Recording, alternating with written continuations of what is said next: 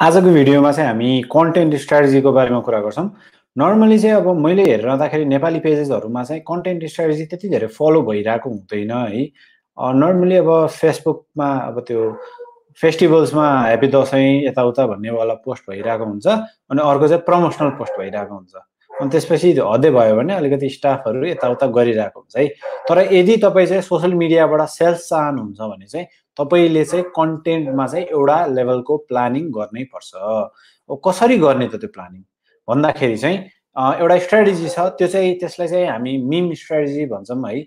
Meme strategy भनेको चाहिँ के हो भन्दाखेरि चाहिँ तपाईले चाहिँ आफ्नो कन्टेन्टलाई चारवटा चीजमा छुट्याउनुहोस्। एउटा मोटिभेशनल एम, अर्को एजुकेशनल, अर्को मेकअप पिच, त्यसपछि अर्को चाहिँ एन्टरटेनमेन्ट है। अब मोटिभेसन भनेको चाहिँ कस्तो हुन्छ भन्दाखेरि अब सेल्स भनेको चाहिँ एउटा जर्नी हो है। तपाई फर एक्जाम्पल एउटा कोर्स बेच्दै हुनुहुन्छ भने चाहिँ म पहिला तपाई जस्तै थिएँ अथवा तपाई भन्दा नजान्ने थिएँ, मैले कोर्स पढिन अनि पढ्दैन थिएँ पहिला, अनि त्यसपछि मैले एउटा एकदम राम्रो कोर्स भेट्टाएँ। त्यो कोर्स पढेपछि चाहिँ मैले आफ्नो लाइफ चेन्ज गरेँ। त्यो भयो भने चाहिँ पढ्नुको इम्पोर्टेन्स एकदमै धेरै छ। तपाईहरु पनि पढ्नु भयो भने म भन्दा बेटर ठाउँमा पुग्नुहुन्छ। जे पनि हुन सक्छ, पढ्नुको ठाउँमा वर्कआउट। मेरो पहिला एकदमै नराम्रो ज्यान थियो अथवा म मोटे थिएँ, अलिकति मोटो थिएँ हैन। त्यो भएपछि मेरो ज्यान एकदम बद्दा थियो, मलाई हिँड्दाखेरि पनि श्वास हुन्थ्यो। तर मैले वर्कआउट एउटा फिक्स शेड्युल फलो गर्न थालेपछि चाहिँ मेरो बडी शेपमा आयो। तपाईहरु पनि आउन सक्नुहुन्छ। समथिङ लाइक दैट क्या। जसले गर्दाखेरि चाहिँ मोटिभेसन होस् मान्छेलाई एक्सन लिनको लागि।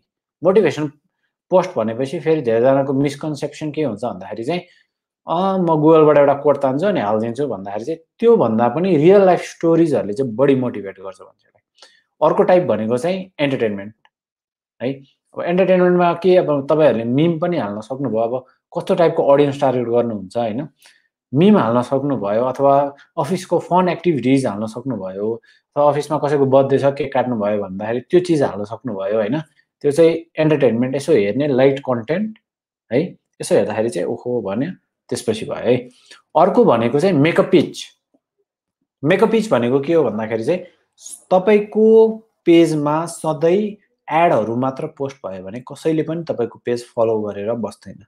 तर अर्को कुरा के छ भन्दाखेरि तपाईले भ्यालु मात्रै दिनुभयो, कहाँ गएर किन्ने भन्ने नै भन्नु भएन भने चाहिँ के हुन्छ भन्दाखेरि चाहिँ मान्छेहरु किन्न चाहँदै पनि हराउन सक्छन्। त्यही भएर चाहिँ तपाईले कहिलेकाहीँ बिचमा चाहिँ के गर्नुपर्छ भन्दाखेरि चाहिँ पिच गर्नुपर्छ। तपाईको प्रोडक्ट के हो, सर्भिस के हो, यो चीज तपाई यहाँ गएर हेर्न सक्नुहुन्छ, यो चीज यहाँ गएर किन्न सक्नुहुन्छ भनेर चाहिँ बिचमा पिच पनि गर्नुस् है। त्यसपछि अर्को भनेको एजुकेशनल। यो अहिले जुन भिडियो तपाईले हेरिरहनु भएको छ त्यो यो चाहिँ एजुकेशनल भिडियो हो। भनेको चाहिँ मैले तपाईलाई केही भ्यालु दिइराको छु नि। तपाईले चाहिँ एउटा चीज सिक्नुहुन्छ जसले गर्दाखेरि चाहिँ तपाईले आजै घर गएर चाहिँ इम्प्लिमेन्ट गर्नुभयो भने चाहिँ भोलिबाटै रिजल्ट थाहा पाउन सक्नुहुन्छ है। त्यो भइसकेपछि तपाईले कन्टेन्ट मिक्स गर्नुस्।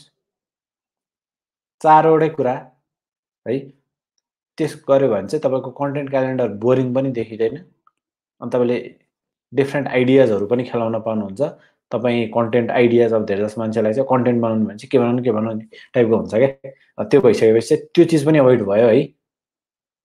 त्यही भएर चाहिँ सधैं सोशल मिडियामा आफ्नो कन्टेन्ट मिक्स गर्नु होला है।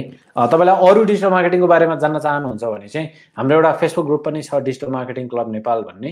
तल डेस्क्रिप्सनमा अथवा क्याप्सनमा चाहिँ त्यसको लिंक पनि राखेका छौं। त्यसमा चाहिँ हामी अलिकति लामो कन्टेन्ट दिन्छौं।